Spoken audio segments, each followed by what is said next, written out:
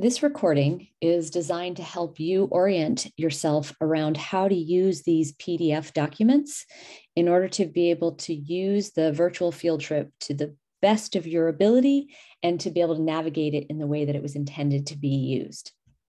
So you'll see that there are this map on here shows you multiple different stops, and then there are some symbols. So my first goal is to orient you to the symbols that you'll get used to using on these different virtual field trip stops, which is to say that there are multiple stops, but then there are things to examine in closer detail at each individual stop. So the first thing you'd want to do is actually click in on any box that is in a red dashed square, and that will allow you to zoom into the location in more detail. The red yellow box typically will be located up in the top right corner. Will tell you what stop number you're at. So this particular PDF is all focused on stop 1. You will also see a globe that will orient you, bring you back to this larger orientation map that will help you be able to remember where exactly stop 1 is or stop 2 is relative to other stops.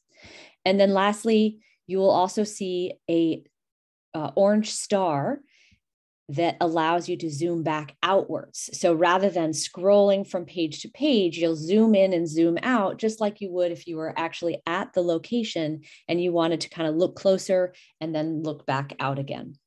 And actually one other thing that you will see at each of these stops are these blue arrows in either direction. And that allows you to basically rotate around. So let's explore. So the first couple pages on all of these PDF documents are going to be the same. One is this document that describes all of the symbols. The next one shows you a larger map of the Salish Sea region and where these stops are located relative to that larger Salish Sea.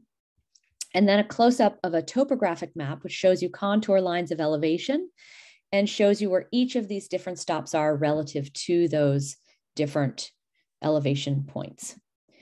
And then lastly, we have our orientation map. This is sort of helping us get a sense of where all the stops are and where we're going to explore for this particular PDF. So I click on that and it takes me to stop 1. So you'll see that stop 1 is located along this beach here, and I'll zoom in.